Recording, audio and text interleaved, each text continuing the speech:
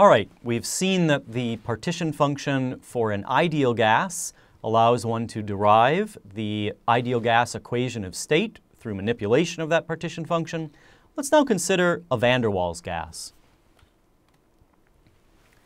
So the partition functions that I'm showing here are the ones that we have worked with up till now, and I've told you are consistent with an ideal gas, and in particular a monatomic ideal gas I mentioned. So let's consider a different partition function. Namely, no change in the ensemble partition function. It's still the case that it's a molecular or atomic partition function raised to the nth power divided by n factorial. But some changes in the individual partition function here. It still contains this 3/2 power 2 pi mass of the particle divided by Planck's constant squared beta, multiplied times volume minus number of particles times some constant, positive constant r, multiplied times the exponential of s times beta times number of particles divided by volume. All right, so these extra terms then cause this molecular partition function to be different from this one.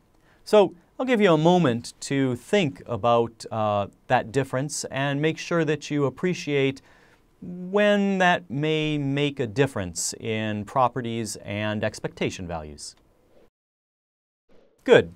So we've seen that in the special case of n going to 0, that is the gas becoming infinitely dilute, this term would simply become volume as it was for the ideal gas. This would go to e to the 0 is 1, so we would recapture the ideal gas molecular partition function as we go to infinite dilution, just as we should for a real gas. So that's comforting. One might say this partition function passes the smell test. It achieves the right limit at high dilution. All right, so let's look at the pressure. Remember that the pressure is kT times the partial derivative of the log of the partition function with respect to the volume. And so we'll expand log of the ensemble partition function, just as we've done for the ideal gas, but there are some new terms. So all these terms we saw before. Now, where for the ideal gas we had n log V, now we have n log quantity V minus nr. So that's this piece. We also have a log of an exponential, so that just becomes the argument of the exponential. So here you have it, s beta n squared over v, and then finally the log n factorial term, which has always been around. So we'll put that on the next slide so we can continue to work with it. And now we need to differentiate this with respect to v. And when we do that, here's a term that depends on v. It's a logarithm, and so we'll get 1 over the argument. It's multiplied by n, so I get n divided by v minus n times r. Here's another term that depends on v. It goes as v to the minus 1, so when I differentiate, I'll get a term in negative v to the minus 2. And so here it is, the negative sign and 1 over v squared.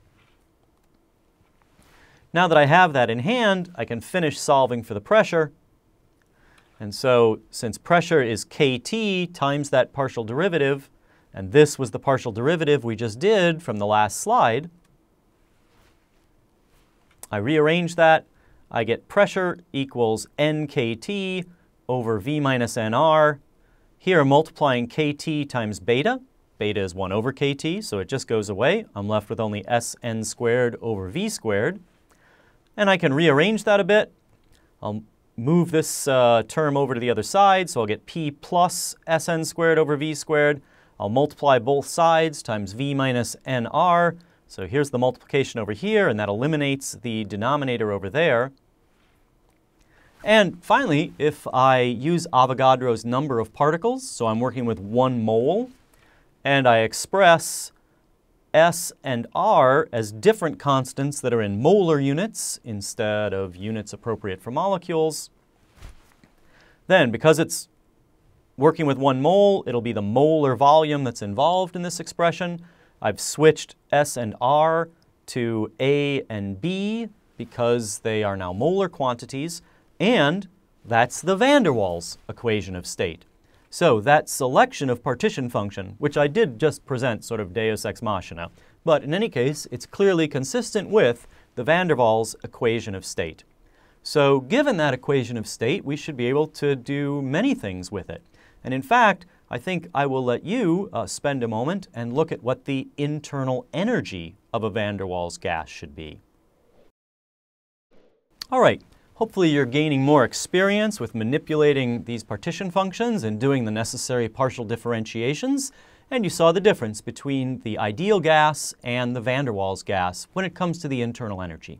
So we're going to continue exploring partition functions, but now we're actually going to look more carefully at the ensemble partition function as opposed to the individual molecular partition functions that have occupied our time for the last two videos.